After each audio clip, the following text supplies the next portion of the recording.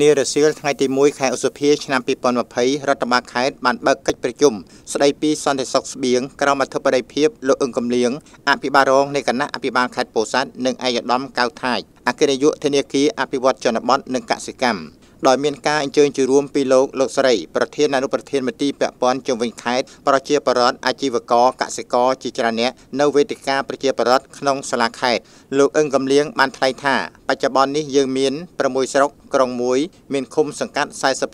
511ភូមិឧបសម្ព័ន្ធជាង20ភូមិនិងប្រជាជនជាង49ម៉ឺននាក់ GDP នៅឆ្នាំ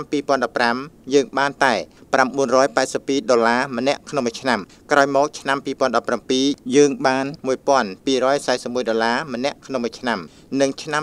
2018 GDP មានការកើនឡើង$1341ម្នាក់ក្នុងមួយឆ្នាំដោយសារស្ថានភាពនេះពីមុនខេត្តពោធិ៍សាត់មានផ្ទៃដីកសិកម្មរហូតដល់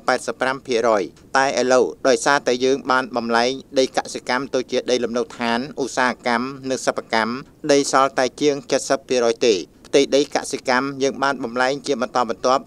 12,000 ជាងគីឡូម៉ែត្រការ៉េស្មើនឹង1លាន2សែនជាងហិកតាបានធ្វើឲ្យខេត្តពោធិ៍សាត់មានឱកាសក្នុងការចាប់យកប្រាក់ចំណូលយ៉ាងខ្ពស់សម្រាប់អភិវឌ្ឍខេត្តទើបមានការរីកចម្រើនដោយសពថ្ងៃនេះក្រោមការដឹកនាំរបស់ឯកឧត្តមបណ្ឌិតម៉ៅតុនិនអភិបាលនៃគណៈអភិបាលខេត្តពោធិ៍សាត់ហើយលោកបាននាំនៅប្រសាសន៍ផ្ដាំផ្ញើរបស់ឯកឧត្តមអភិបាលខេត្តសូមឲ្យប្រធានសហគមន៍ក៏ដូចជាបងប្អូនប្រជាកសិករទាំងអស់មេត្តាយកចិត្តទុកដាក់ចាប់យកឱកាសដ៏ថ្លៃថ្លារបស់សម្ដេចតេជោហ៊ុនសែនទទួលយកគម្រោងនេះដើម្បីយកមកច្នៃប្រឌិតអភិវឌ្ឍគ្រួសារនិងអភិវឌ្ឍសហគមន៍ឯកឧត្តមកៅថាចអគ្គនាយកធនាគារអភិវឌ្ឍជនបទនិងកសិកម្មមានប្រសាសន៍ថាដោយសារតែជំងឺ Covid-19 នេះហើយបានធ្វើឲ្យមានការរាំងស្ទះផ្នែកសេដ្ឋកិច្ចនៅលើពិភពលោកដើម្បីជំរុញសេដ្ឋកិច្ចឲ្យមានដំណើរការល្អសម្ដេចតេជោនាយករដ្ឋមន្ត្រីបានទម្លាក់ជាថវិកា$50លានអាមេរិកមកឲ្យធនាគារអភិវឌ្ឍជនបទនិងកសិកម្មដើម្បីផ្ដល់ឥណទានក្នុងអត្រាការប្រាក់ទាបទៅឲ្យបងប្អូនប្រជាកសិករដែលផ្ដោតទៅលើវិស័យចំនួន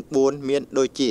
1. ដាំបន្លែផ្លែឈើ 2. ការចិញ្ចឹមសត្វ 3. ការចិញ្ចឹមត្រី 4. វិស័យសហគ្រាសធុនតូចនិងមធ្យមការកែច្នៃផលិតផលកសិកម្មដើម្បីលក់នៅក្នុងទីផ្សាររបស់យើងនៅក្នុងខេត្តពោធិ៍សាត់នេះក៏មានការិយាល័យចល័តរបស់ធនាគារអភិវឌ្ឍជនបទនិងកសិកម្មដែលស្ថិតនៅក្នុងមន្ទីរសេដ្ឋកិច្ចនិងហិរញ្ញវត្ថុខេត្តថវិកាចំនួន$50លាននេះដើម្បីផ្ដល់ជូនដល់បងប្អូនប្រជាកសិករណាដែលចង់ធ្វើទៅលើវិស័យ4ខាងលើនេះសម្រាប់អត្រាការប្រាក់ទុនបង្វិល 6% ក្នុងមួយឆ្នាំបើខ្ចី$10,000អាមេរិកការប្រាក់ 0.5% ស្មើនឹង$50អាមេរិកក្នុងមួយខែនិងសម្រាប់អត្រាការប្រាក់ទុនវិនិយោគអាចខ្ចីរហូតដល់